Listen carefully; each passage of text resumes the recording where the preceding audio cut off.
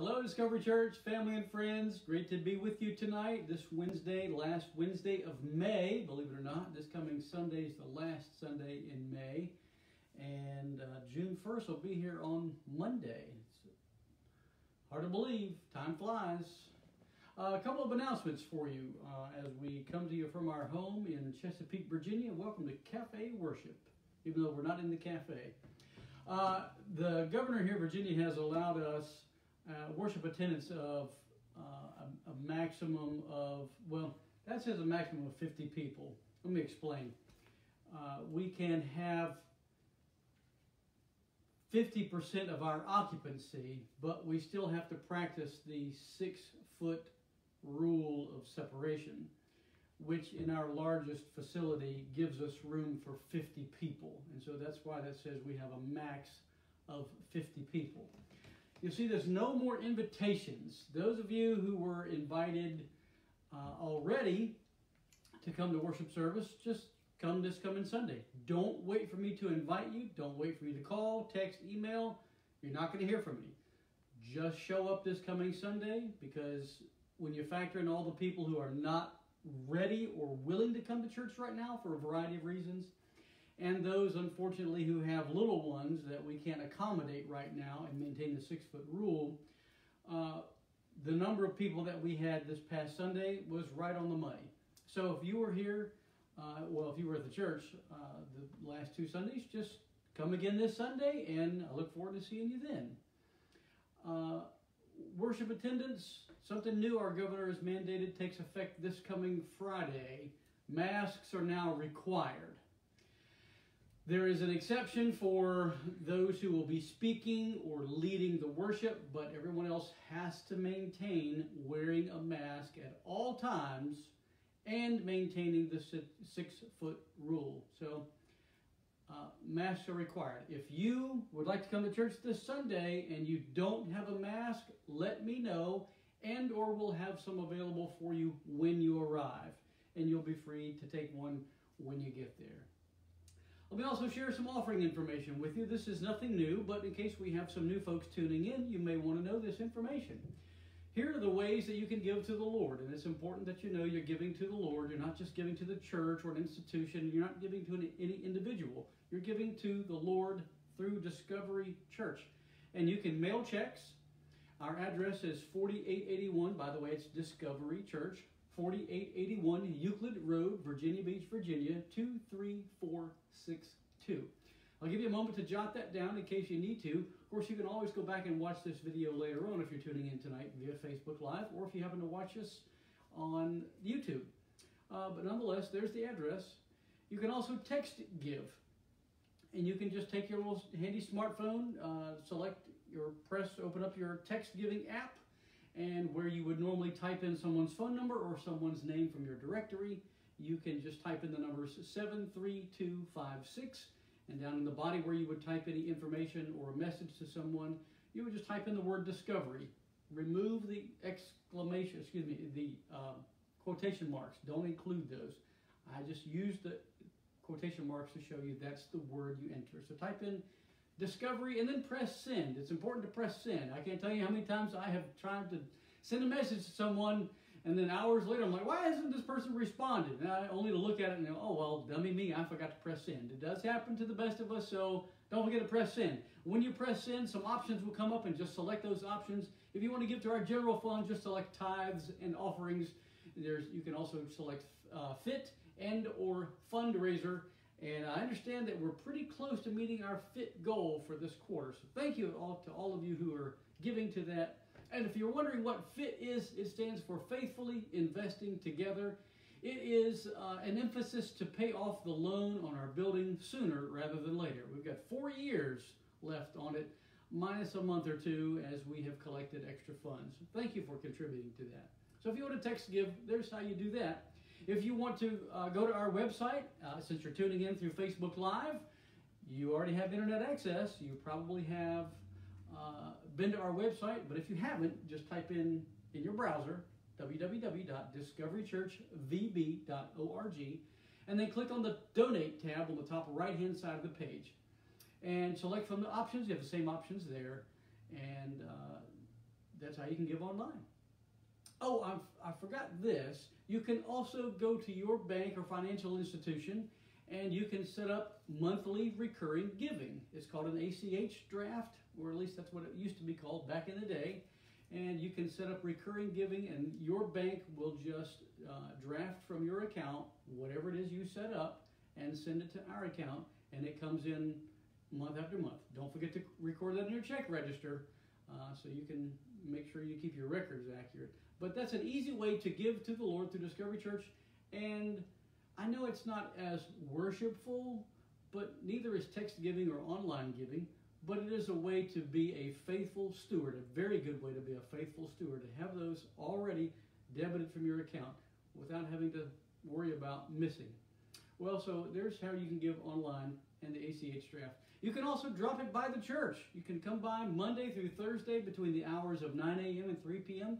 and someone will be there to receive your offering and put it in the safe and make sure it gets counted at the next time we do our tellering.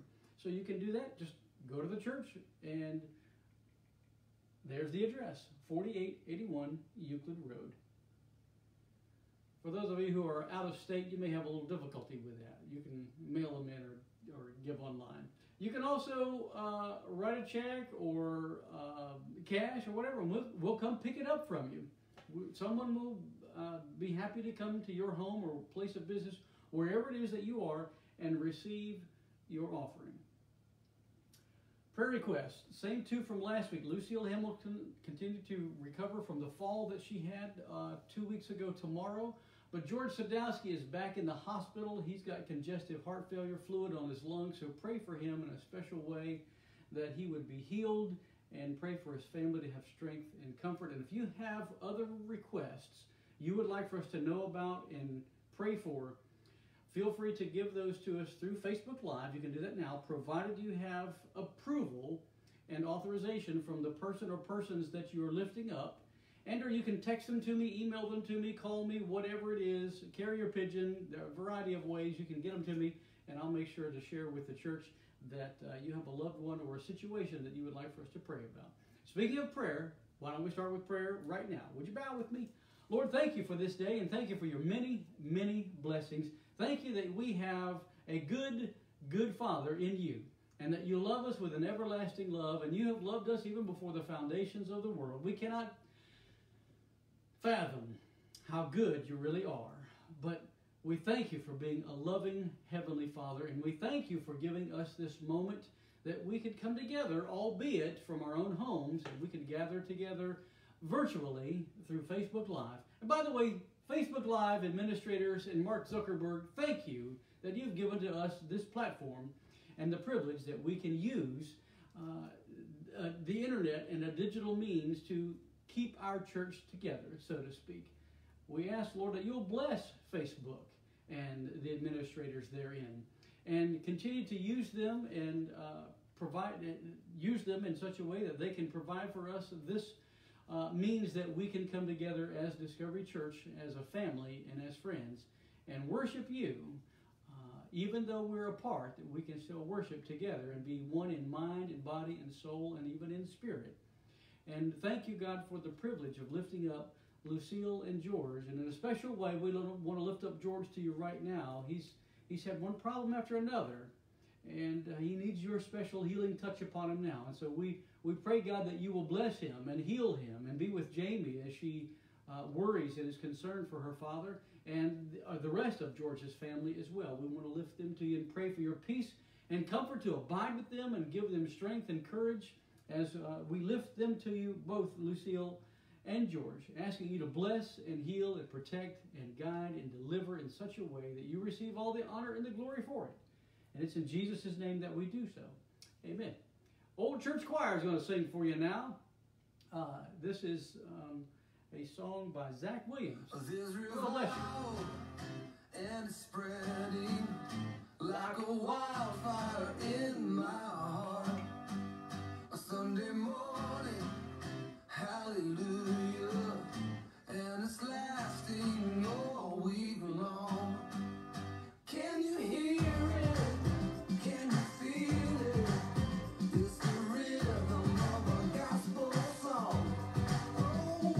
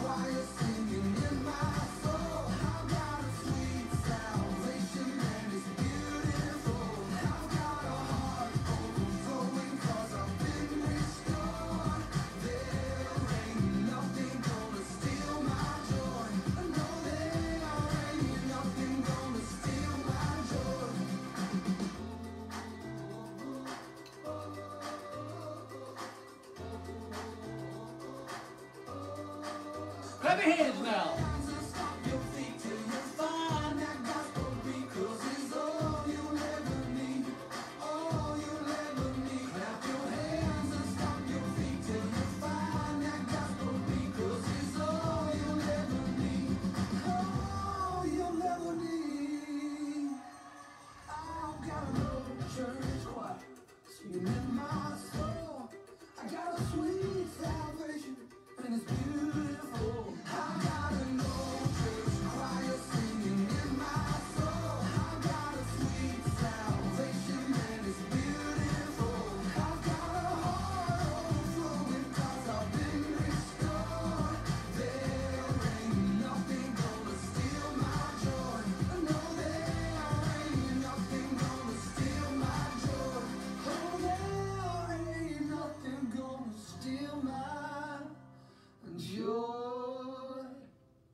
That's it. Don't let anything steal your joy.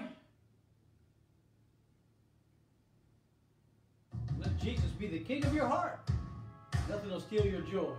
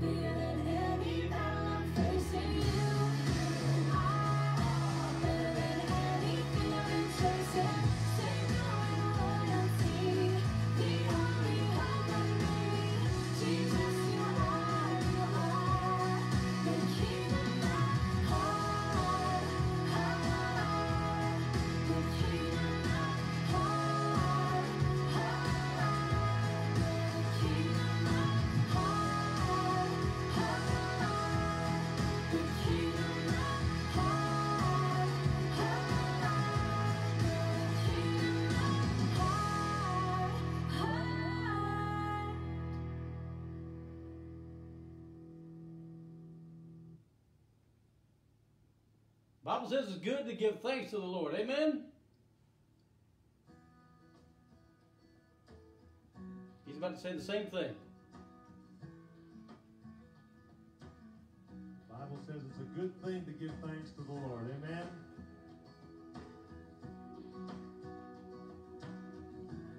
Clap along.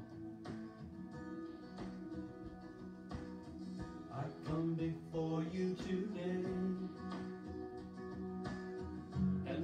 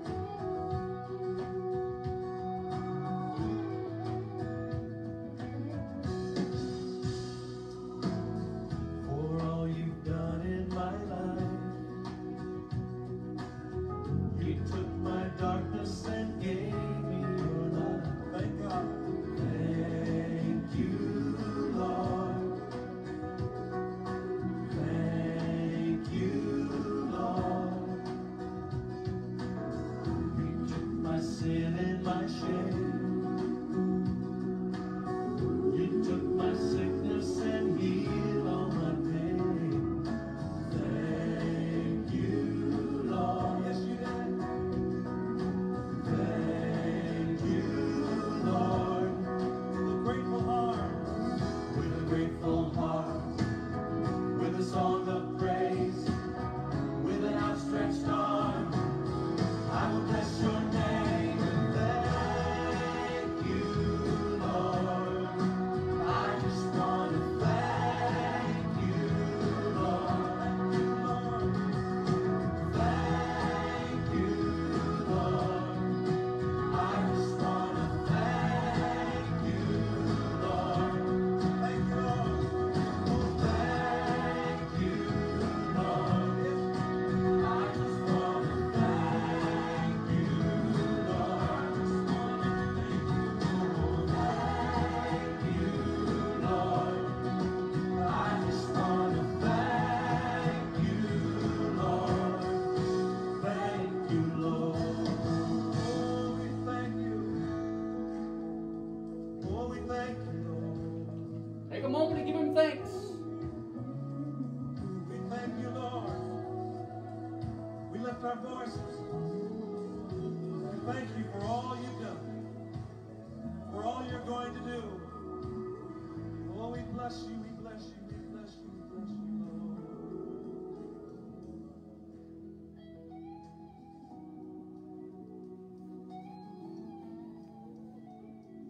Oh, we want to say thank you, Lord.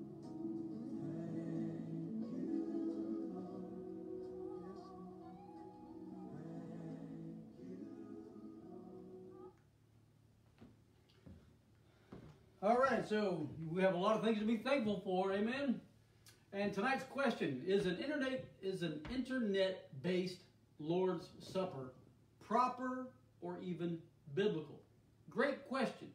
The reason why I chose tonight to answer this question is because a week from this Sunday is the first Sunday of the month, and historically, lots of churches, especially Baptist churches and Southern Baptist churches, observe the Lord's Supper on the first Sunday of the month. Now, for the past couple of months, we've had a modified Lord's Supper. What I mean by modified is we've had only 10 people total in the church on the Sunday that we've observed the Lord's Supper. And so we've been able to have some small plates with a piece of bread and a small cup of grape juice in those cups, what we call the fruit of the vine. And each one has been able to come up and take that plate and go back to his or her seat individually and separately while maintaining the social distance requirements.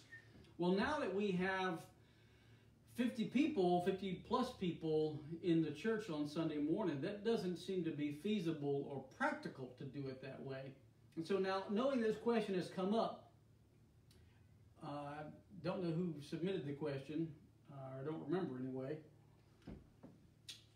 It's good to examine this question and to give us some time to think about what we're going to do between now and the first Sunday of the month. We don't have to do it on the first Sunday of the month. And, you know, for those of you who have been with me while we've observed the Lord's Supper, you've heard me say on more than one occasion, I think we do it a little too often.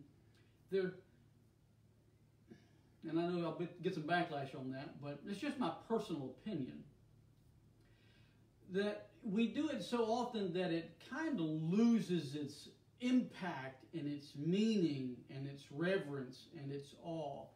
And so let's take a fresh look at this tonight in light of the question that's asked, is an internet-based Lord's Supper proper or even biblical? Let me give you a short answer.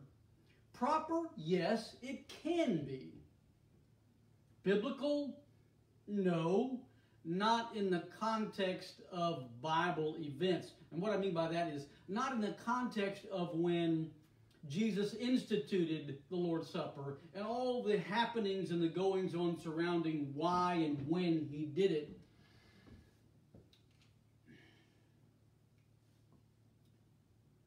That'll make more sense as we examine the question a little further. Short answer, proper, yes. Biblical, no. But, you know, this question is very similar to one we explored several weeks ago when someone asked the question about an online worship service. Is that biblical? Is it proper? Can you do it with excellence? And so on and so forth. And you know, the same answer came up then as it does now. And it has to do with, for us right now, you know, we have this COVID-19 pandemic that has really caused an uproar, well, around the whole world, and particularly, you know, for us right here in Virginia and the United States as a whole. It's caused many churches to get creative, you know, and how can we maintain all the things that we were once doing before this pandemic occurred? Some things we just can't, and or we can't do them the same ways. But this COVID-19, and because of COVID-19, we have seen families and communities come together as much as they can, but families in their homes have been attending church and at least watching worship services and singing along and participating at home because that's all they can do legitimately to avoid the spread of this pandemic. Lots of churches, therefore, have had to get creative in order to continue doing what we were doing and, well, I'll say continue what we've been doing as much as possible, including observing the Lord's Supper, while respecting the laws and the commands that have been imposed upon us. But some Christians find a measure of comfort in the fact that we can still participate in the Lord's Supper, virtually speaking, in our homes. But some, and I'm guessing this is kind of the impetus or the motivation behind the question, some question the validity of online worship services and the validity of online prayers and the validity of online or digital giving and online Wednesday night worship services and certainly online or virtual community services. Are they adequate? Are they valid? Are they biblical? You know, hence the question tonight. And again, it's a great question. But I think the question comes from the standpoint of, can you observe the Lord's Supper and still maintain the sanctity and reverence that you would expect to have if we come together as a body of believers? I think that's probably the backstory behind the question. As we observe the ordinance of the Lord's Supper, can we maintain the sanctity and hence the word, proper and biblical, reverence? Can we maintain those in a virtual environment? Well, I guess we're going to have to see.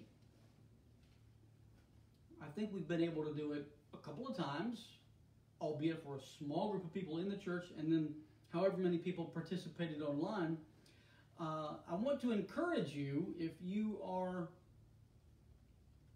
watching at home and you're not going to be with us the next time that we have the Lord's Supper, and I'll try to give you as much advance notice of when that's going to happen as possible so you can get your own bread and you can get your own fruit of the vine and have that in your home and be ready when we observe that, when we take of it. I don't know when that's going to be just yet, because we have a dynamic that we now have to figure out in the church with many more people, and just stay tuned for how and when we're going to observe that, and I will let you know when you need to get your supplies.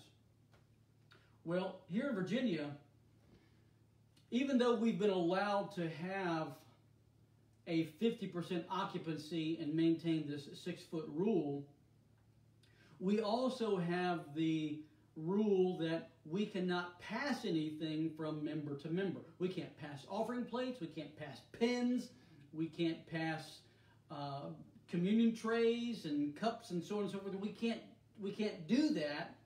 It breaches the 6-foot rule, number one. It also is an easy way to transfer or transmit germs and or the coronavirus from one person or one item to another person. And so the way we have done it in the past obviously has to change, at least temporarily. And so again, we got to work all that out. But having said all of that, let's look at two different aspects of the Lord's Supper. And without further ado, here they are. The two different aspects of the Lord's Supper are corporate or congregational, a group setting, and then individual or personal. And I want to look at, if you will look at with me, 1 Corinthians chapter 11, verses 17 through 29. And we'll break those up into two different sections because we're first going to look at the corporate or congregational aspect of the Lord's Supper, and then we'll look at the personal or individual aspect of it out of the same chapter of 1 Corinthians 11. And so here we are.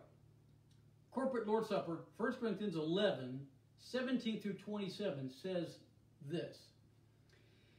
In the following directives, I have no praise for you, for your meetings do more harm than good. You can't proofread your own work. In the first place, I hear that when you come together as a church, there are divisions among you, and to some extent, I believe it. Now, this is Apostle Paul writing to the people in the church of Corinth. No doubt there have to be differences among you to show which of you have God's approval. When you come together, it is not the Lord's Supper you eat. For as you eat, each of you goes ahead without waiting for anybody else. One remains hungry, another gets drunk. Don't you have homes to eat and drink in? Or do you despise the church of God and humiliate those who have nothing? What shall I say to you? Shall I praise you for this? Certainly not. For I received from the Lord what I also passed on to you. The Lord Jesus, on the night he was betrayed, took bread, and when he had given thanks, he broke it and said, "This is my body, which is for you. Do this in remembrance of me." In the same way, after supper, he took the cup, saying, "This cup is the new covenant in my blood. Do this whenever you drink it in remembrance of me. For whenever you eat this bread and drink this cup, you proclaim the Lord's death until he comes. Therefore, whoever eats the bread and drinks the cup of the Lord in an unworthy manner will be guilty of sinning against the body and blood of the Lord." These verses that we just read outline our congregational responsibilities when it comes to observing the ordinance of the Lord's Supper. And I'm not trying to make more out of this than what it really should be. I'm trying to answer the question and maybe give a little more than just a yes, it's proper, and no, it's not biblical answer. So let's look at what these congregational responsibilities are when we come together as a church body in a group and public fashion, not right now as we're separated because of COVID-19. But here's what, 4 things I think are our congregational responsibilities.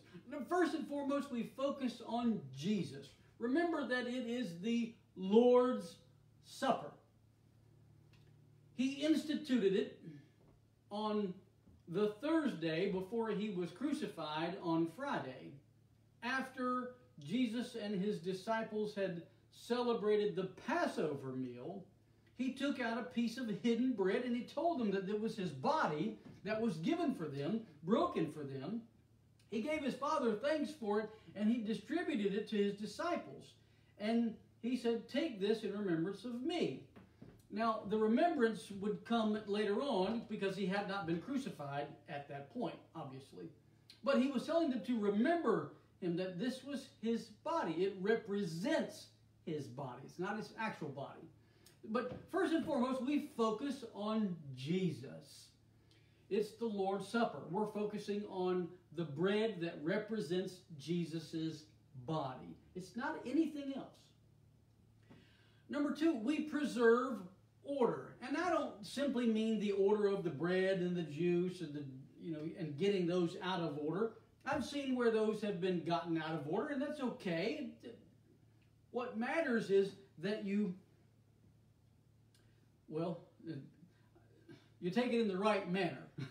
And I don't want to go too far because I don't want to get into the individual part too soon. But we preserve order. And what I mean by order is orderliness. We take it in a manner that is respectful. And again, keeps the focus on Jesus. And what I mean by order is not chaos, not disrespectful. Elsewhere in 1 Corinthians chapter 14, we find that God is not a God of chaos. And in the context of speaking in tongues, Paul says, let everything be done decently and in order. And that doesn't mean necessarily 1, 2, 3, 4, 5, 6, 7. In that context of speaking in tongues, it has a little more emphasis there. One speak, one interpret, one speak, one interpret. That order. But we preserve order. We preserve an orderly fashion of doing it. A respectful and respectable manner. We also practice unity. In the previous verses, we read that right here,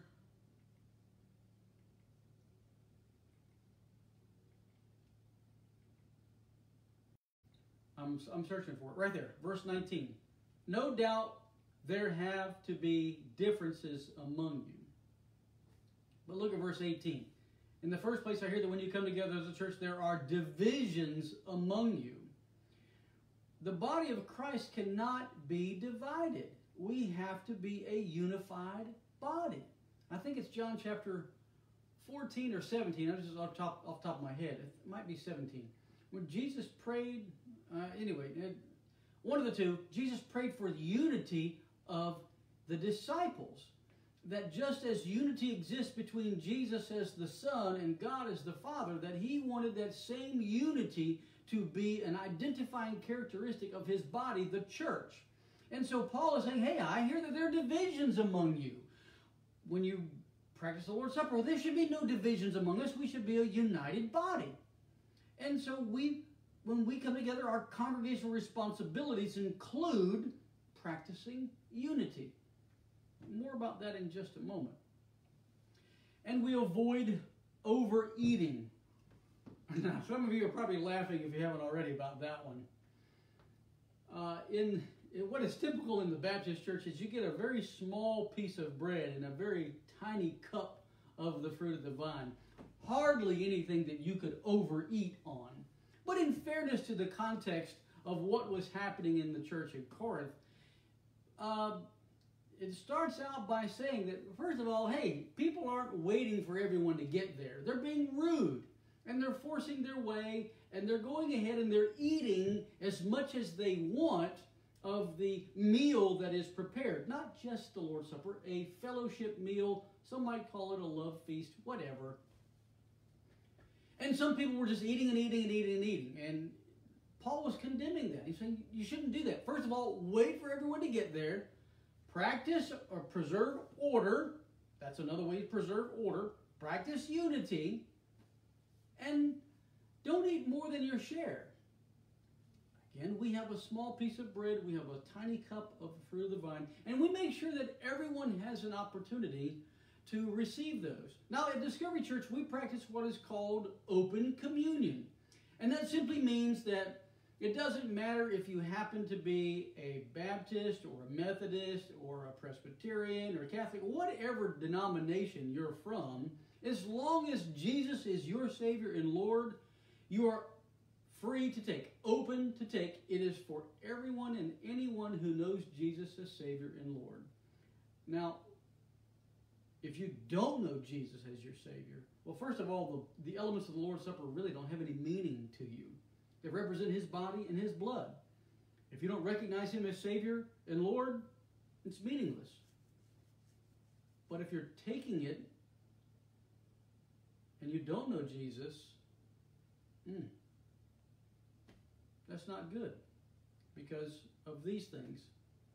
The individual Lord's Supper and the individual aspect of the Lord's Supper. Picking up with verse 28, 1 Corinthians 11, 28 and 29.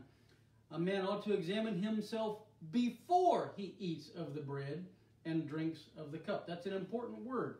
Before. Not during, not after. For anyone who eats and drinks without recognizing the body of the Lord eats and drinks judgment on himself. Now, since we practice what is called open communion, we do not withhold the elements of the Lord's Supper from anyone.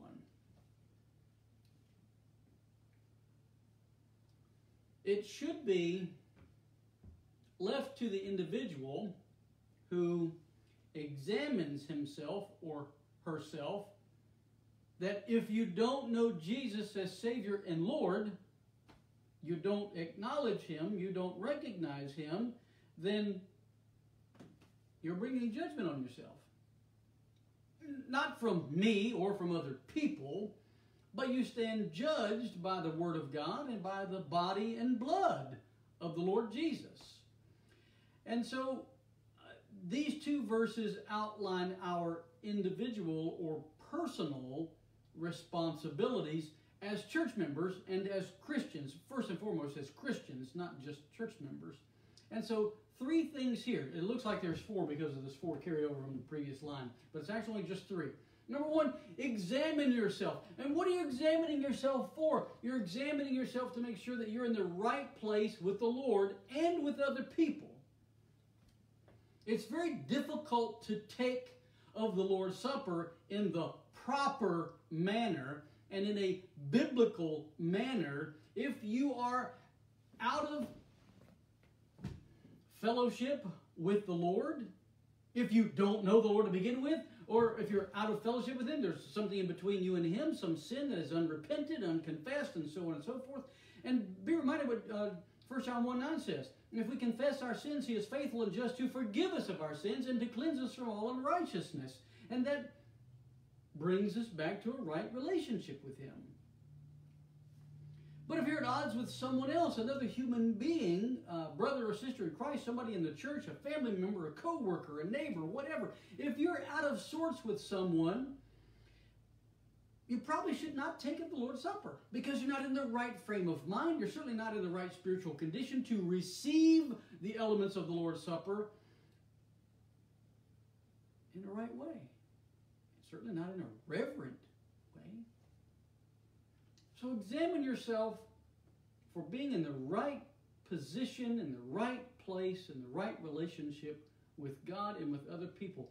And also look for evidence of pride. You know, the proverb says, pride goes before a fall and a haughty spirit before destruction. Pride's a terrible thing.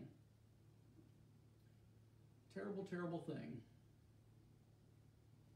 That self-centered, egocentric mind that is part and parcel of our world and our humanness. It takes some self-examination and even some self-determination to keep that pride at bay. Second thing is recognize the body of Christ. Similarly to number one in the previous, our congregational responsibilities is, focus on Jesus. It's all about Him. Recognize the body of Christ. Recognize that the bread represents Jesus' body. Keyword, represents. It is not His physical body. It represents His physical body. And the fruit of the vine is not His actual blood. The fruit of the vine, it was probably wine then, whether it was fermented or unfermented, that's a battle for another day, question for another time, one I'm not eager to get into for a variety of reasons. But recognize the body of Christ. Recognize that the elements that you're taking in observation and observance of the ordinance of the Lord's Supper are in fact representative of the Lord's body and blood. It's important to make that significant recognition.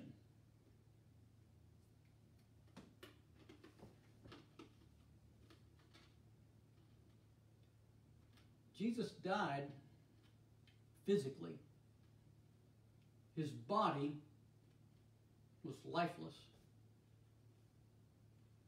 He experienced an enormous amount of pain and agony and suffering in his body, as well as to his mind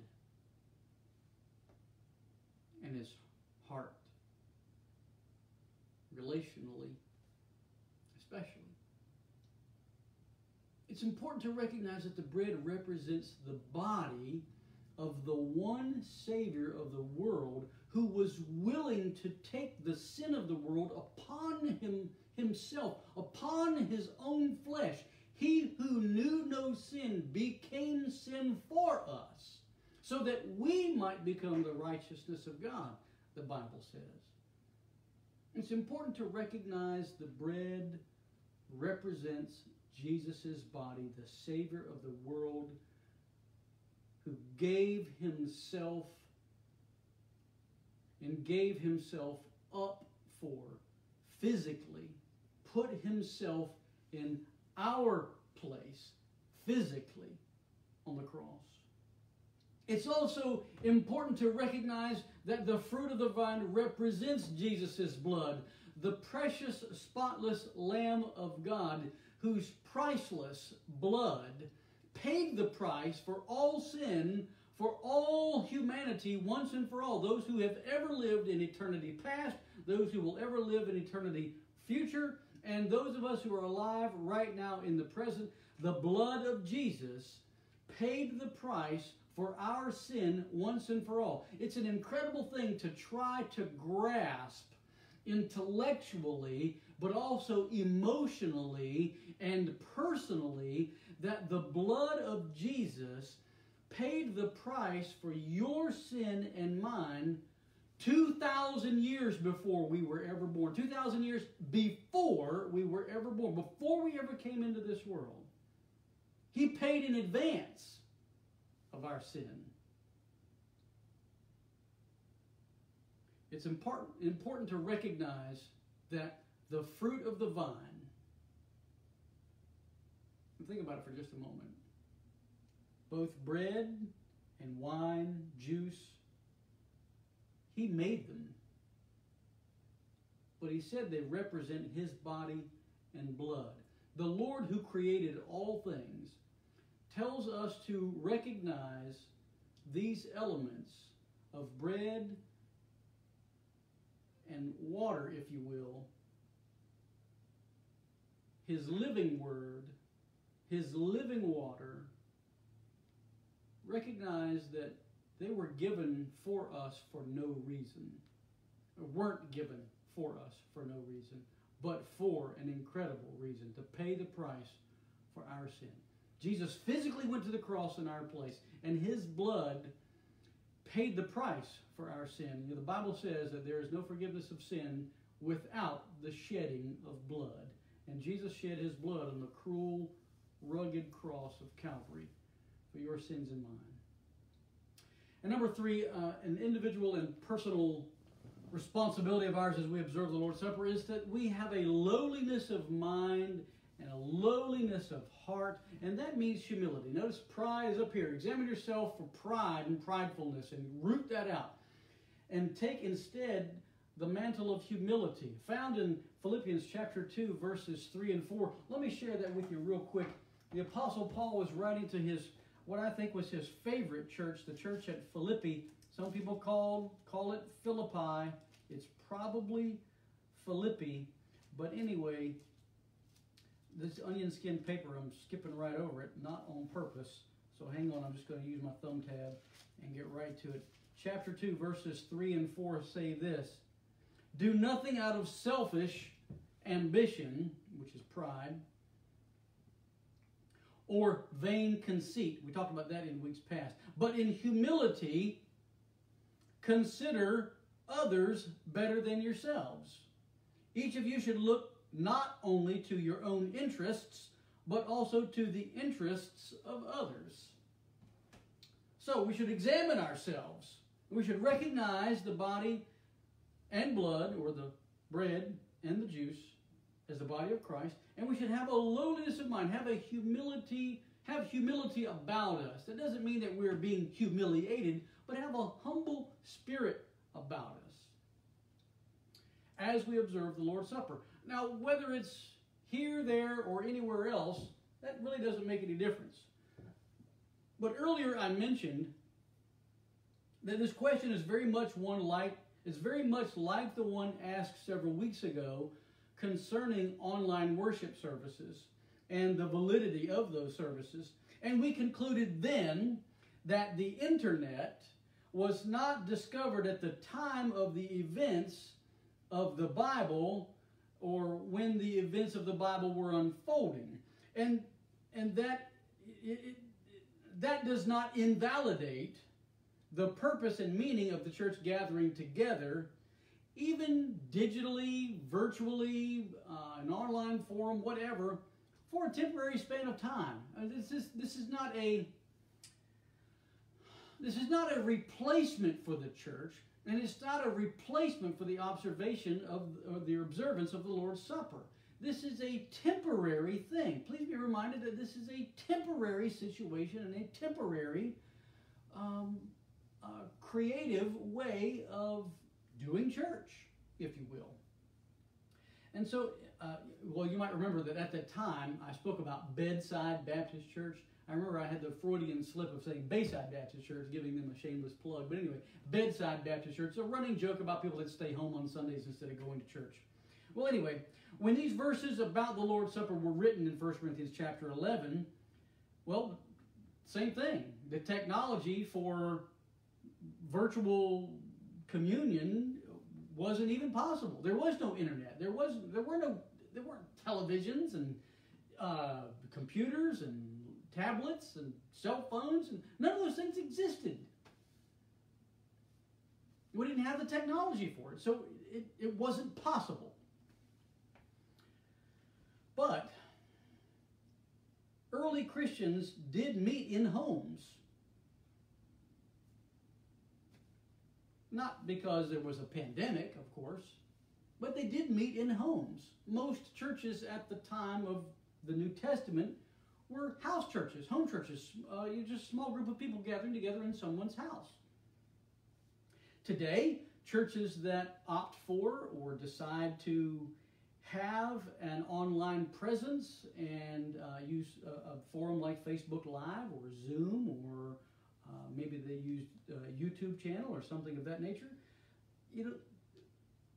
We're doing this because we have to, but also because we're concerned about the spread of this virus. Now, I've shared with you before, I'm not personally all that worried about it, but I know that there are others who are. And so, understanding that, accommodating that, grasping that, but also keeping the church together and going and moving and staying connected, albeit digitally or virtually, well, it's the best that we can do for now, right now. So holding a virtual Lord's Supper, again, we've had to do it a couple of times creatively in a small group, a small environment, and we'll see what we come up with between now and the next time we do it. But holding a virtual Lord's Supper, the individual aspects of the Lord's Supper can still be met. You can still examine yourself before taking. You can still recognize the body of Christ, and you can still have a lowliness of mind and heart as you take up the Lord's Supper. Whether you're at home or whether you're in church, those things still stand. They're still viable, they're still valuable, and they can still be maintained. It's the corporate aspect of the Lord's Supper that is, may I use the word virtually? Virtually impossible, if not impossible. But even in an online communion service or Lord's Supper, whatever you want to call it, Eucharist, Holy Communion, whatever word or term or phrase you want to put there, even if it is led online, held online, and you practice at your own home or observe at your own home, there is still a certain amount of connectedness with our brothers and sisters in Christ. I can remember several years ago on Sunday morning in worship service, we're praying. And at that time, most every church met at 11 o'clock in the morning. Isn't it interesting to know that at the time that we were praying at 11 o'clock in the morning or whatever time during that worship service, there were thousands and thousands of other churches praying simultaneously. And even churches that weren't meeting at 11 o'clock, but they might have been meeting around the world, some in underground churches, some in completely different time zones and completely different countries. They're praying, and that is an aspect of being part of the universal body of Christ, the church as a whole. It's still a point of connectedness.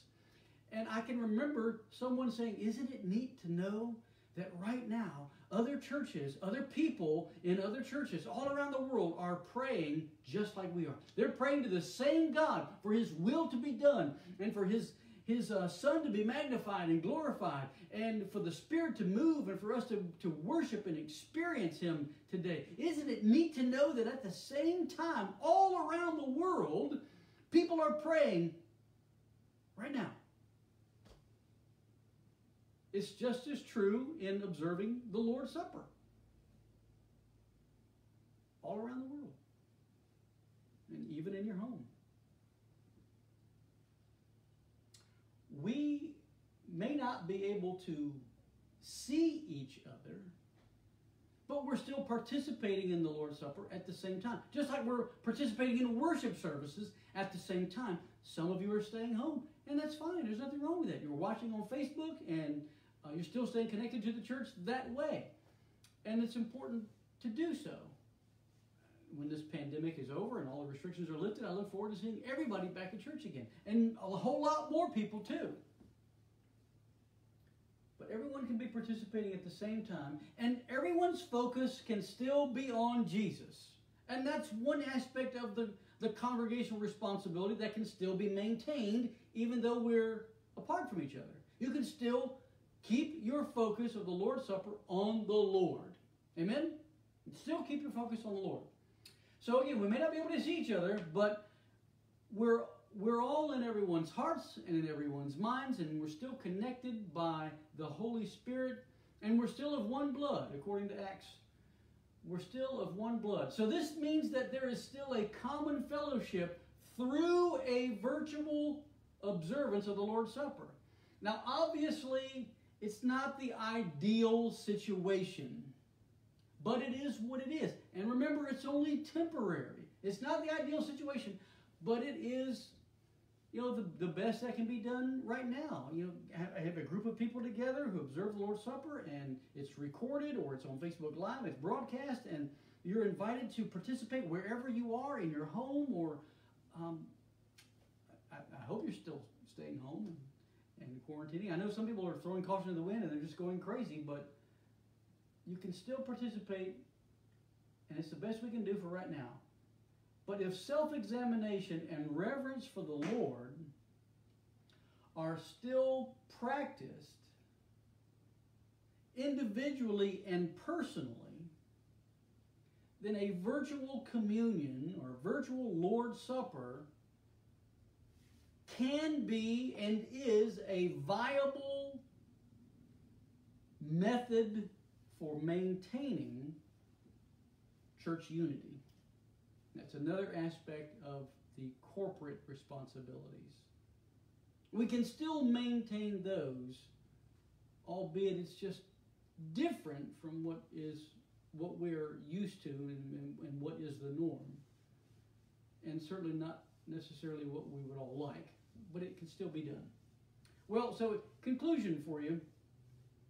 Worshiping God through the observance of the Lord's Supper is not about being in a particular building. We often make the mistake of thinking that the church is the building. The church is not the building. The church is the people and the body of Christ. And it doesn't matter whether you meet in a building or outside in a field somewhere, under a tree, in a park. Well, you're still the church. You're still the church if you're at home. Granted, once the restrictions are lifted and this pandemic is behind us, I look forward to seeing everybody back at church, just like we did before. There might be some changes as a result of the pandemic, particularly with regard to sanitation and cleanliness and some behavioral practices, but we still can come together. And even now, temporarily, we can still come together even though we're apart. Well, let me finish reading this. Worshiping God through the observance of the Lord's Supper is not about being in a particular building or even the exactness of the elements used. You may remember before when I've shared with you that, hey, we're going to practice the Lord's Supper this coming Sunday. Make sure you get your bread and your juice, whatever it is. If you can't find grape juice, orange juice, or apple juice, or water, whatever it is that you choose to use, the exactness of the elements is not really the point. It's about remembering what Jesus did for us when his body was broken and his blood was shed for our sins. I know it's hard to see that word, but it's sins, S-I-N-S. The Lord's Supper is all about Jesus. Remember, he said, as often as you do this in remembrance of me. Him. It's not about us. It's all about him. It's the Lord's Supper. And so the Lord's Supper is all about Jesus, and we should keep it that way no matter where we are. Whether we are together in one building or whether we are apart in a lot of separate buildings, our homes, when we observe the Lord's Supper, we have an individual and personal responsibility to keep our pride out of the way, examine ourselves, recognize that the bread and the juice represent Jesus' body and blood, and make sure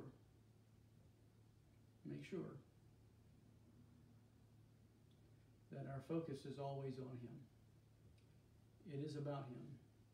We don't want to be judged or misjudged because we made it about us rather than him. Well, anyway, let's pray together, and then we'll have one song to close us out. You may or may not know this next song, and if you want to stick around and learn it a little bit, then that would be great, and you'll have a little more awareness and familiarity with it the next time.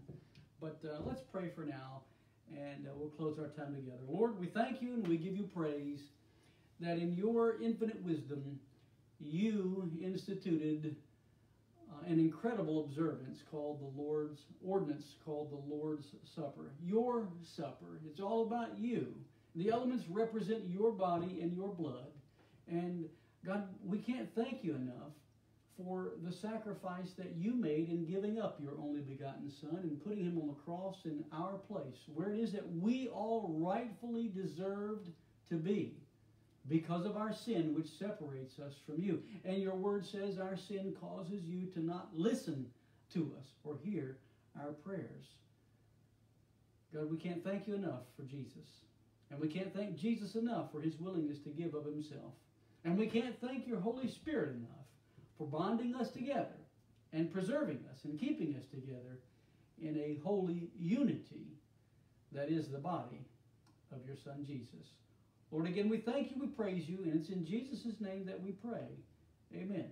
We're going to go out with a song by Sanctus Real. It's called Confidence.